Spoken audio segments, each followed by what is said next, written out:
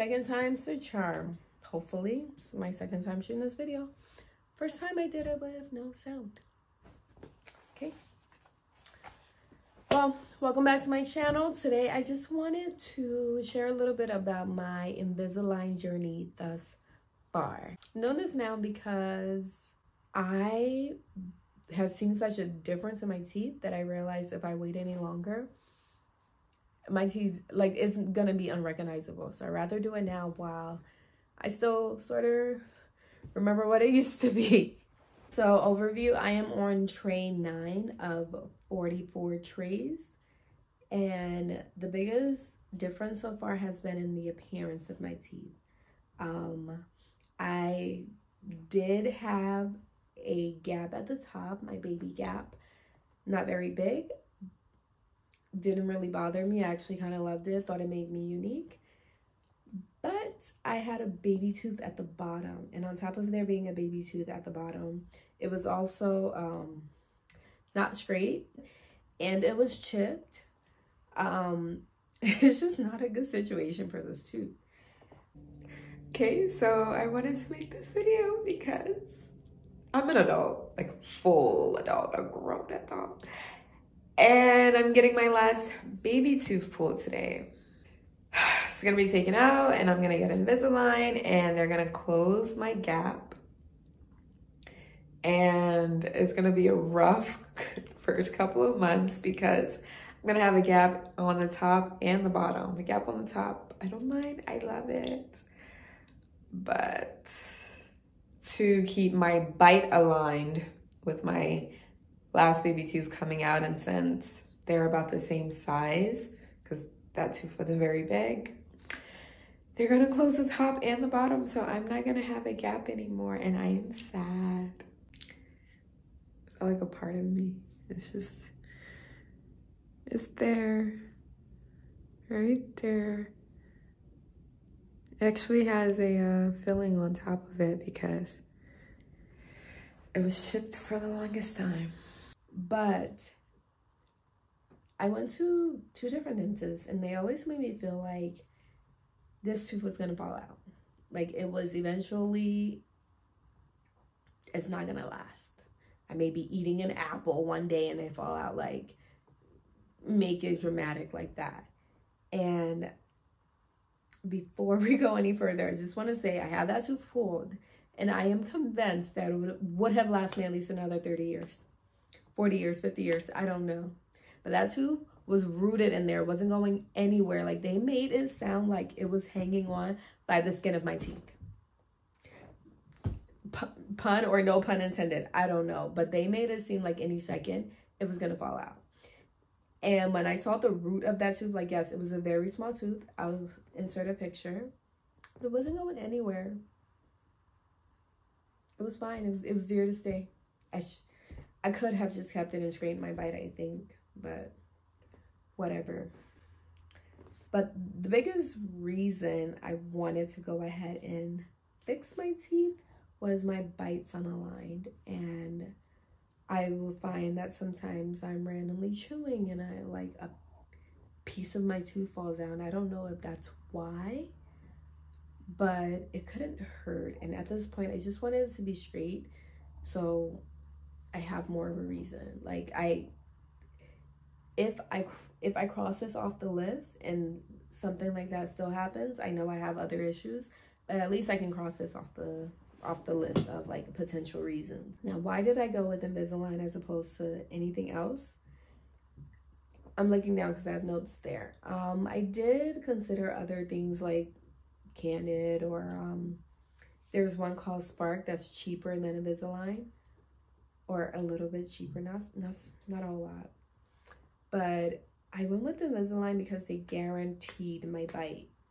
With me losing the baby tooth and it being too small of a place to insert another tooth, yeah, I was told that there was no way to guarantee that my bite would be aligned after my treatment was complete.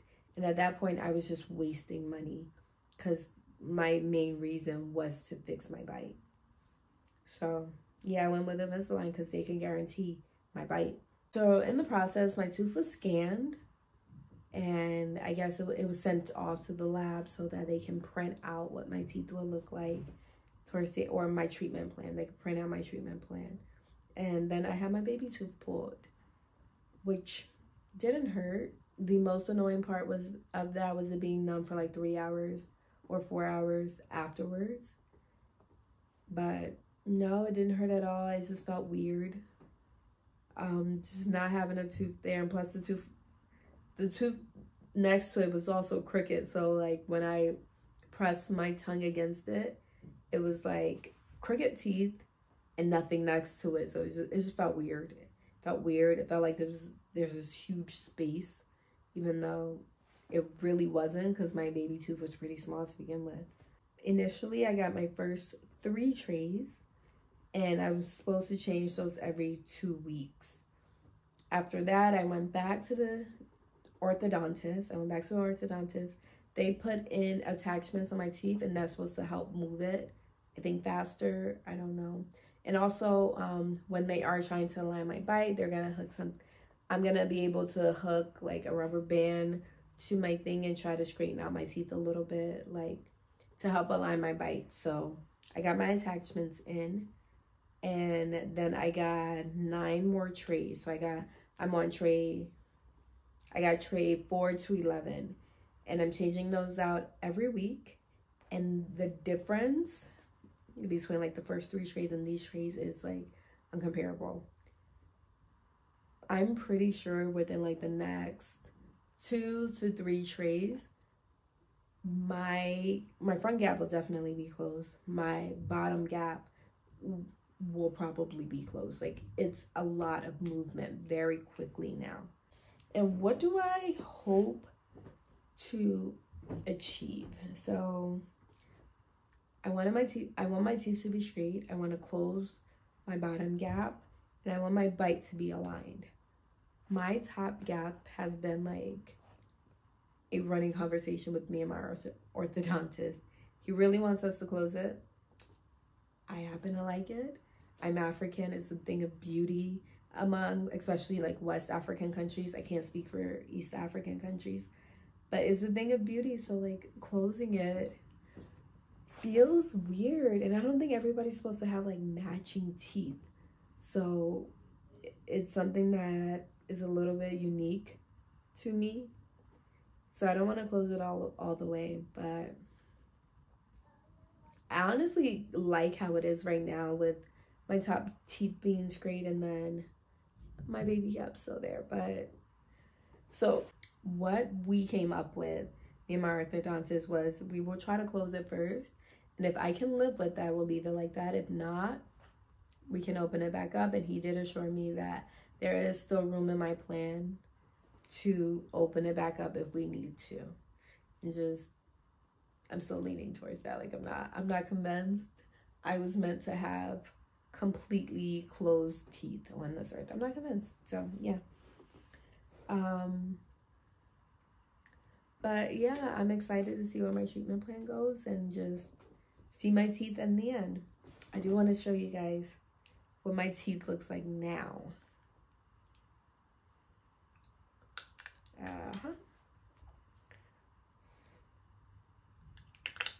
Ow. So there's where my baby tooth was, and then my baby gap, which I think is perfect. One thing I notice is when I have these in my mouth, I feel like I talk funny and I retain more spit. Like, even just taking it out now, I have a lot of spit in my mouth and I'm swallowing quick, but it's just, yeah, I just feel like I retain more spit with it. Also, it's a bit annoying having to take it out every time I want to eat. I've never been a person who will sit and have large meals. So because of that, I eat often as opposed to much. I don't eat much, I eat often. So I find that I'm constantly like having to take this out of my mouth to eat. I was initially afraid that I would lose a bunch of weight because I would avoid taking it out. I do not avoid taking it out. It is a little bit awkward taking it out. Like, the first day I get a new tray, but other than that, it's fine. But I do take it out, like, often to eat. I have ended up misplacing my trays for some time after I eat, because I'll like wrap it in a napkin and sit it next to me, and then I'm like, oh my god, where's my tray? Can't find it. I ended up losing one at the airport one time because I put it in my box of food that I was eating and then threw the food away. So then I had to like fish through the trap, find the box. It was right at the top, so it wasn't dramatic, but like find the box, take my tray out, can't put it back in until I sanitize it, of course. So then it was just out of my mouth for the rest of the day while traveling. Oh, and the care of these things, which I think is pretty cool. So they give you these like little packets that you can pour in the water to clean it, but they give like 2 packets, and I'm supposed to have 44 trays total. So I guess they want you to pay. I don't know. But my orthodontist assistant actually told me to just use dentures cleaner. So, and it works fine, and it works great, and it has caused me no problem. So yeah, every time I take out my tray, I do it like at night and in the morning. I just put my little dental cleaning drop thing in warm water and drop my trays in there and let it sit for like a minute or two. Take it out, brush it, and put it in my mouth, and it is fine. So that's what I've learned so far. Like I said, I'm on week 9 of 44 weeks. My top gap will be closed like in the next week or 2. Bottom gap, I'm thinking within like the next 3 weeks or so, just because it's a little bit bigger. But I think the biggest thing is like straightening out the tooth right next to it, and that's going to take care of most of the gap, and then it's closing it. So I'm excited to see my mouth at the end and see if I can live without a gap. I don't want to see that, actually. I want my gap, but yeah. Well, that's my video for today. I'll insert just pictures and videos and anything I can to kind of show you my progress. And thanks for watching if you made it all the way to the end. See you next time. Bye.